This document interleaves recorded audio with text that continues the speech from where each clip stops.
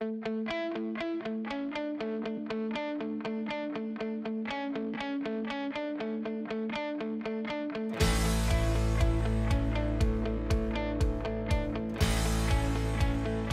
in 1971, Gypsum Management and Supply was a different kind of company from the very start.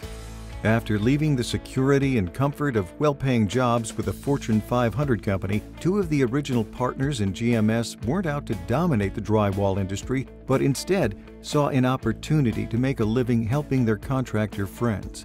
GMS was formed out of a relationship with Capital Materials, a drywall distribution company that the partners owned in downtown Atlanta. Operating the company out of rented offices in its small distribution yard, the founders would personally load trucks and make deliveries for any and every job they could find. Many of those early jobs have resulted in loyal customers that have stayed with GMS for nearly 45 years. GMS began building a solid reputation as hardworking, dedicated, and honest.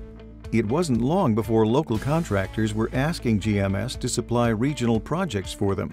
Committed to helping customers when and where they need it, the company agreed.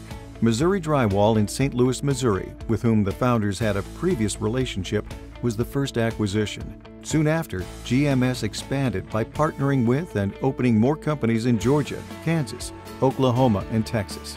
The company was well on its way to becoming the largest distributor of drywall, acoustical ceilings, steel framing, and other specialty building materials in the U.S.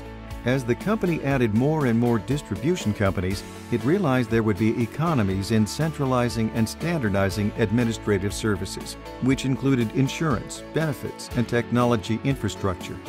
GMS also provided the resources and support local management needed to grow their business. This gave the local companies the ability to focus on taking care of their customers the way they thought best.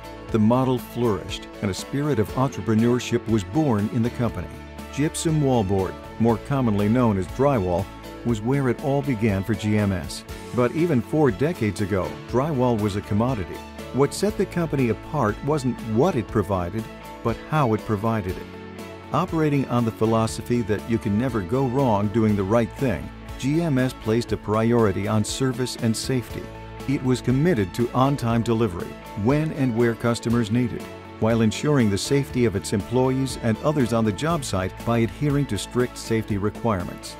GMS has always actively participated in community projects as well. One such community project was a Habitat for Humanity project in downtown Atlanta that required GMS to supply materials to build 12 homes within a 4-hour period, a task most suppliers would call impossible.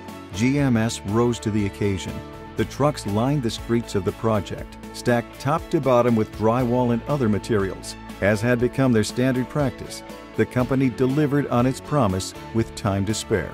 Today, GMS has a growing network of independently operated and locally managed companies, with more than 150 distribution centers nationwide. While a lot has changed since the company operated out of that small rented space in Atlanta, there are a lot of things that will never change no matter how large the company grows.